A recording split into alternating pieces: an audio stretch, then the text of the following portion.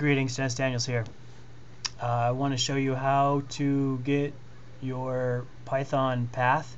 I've been having problems getting mechanized to install because even when I went to the user lib Python 3.2 and tried to install it directly there, it installed on user lib 2 on Python 2.7. I want it on 3.2.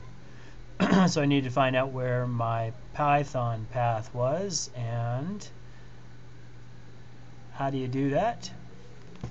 Well, you read the instructions. And let's pull up those instructions now. Don't need that.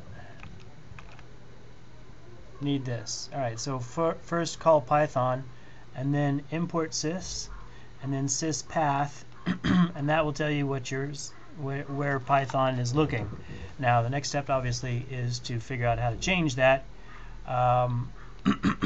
which will be in the next video probably.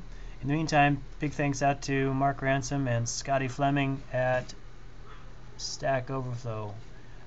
Thanks and happy computing.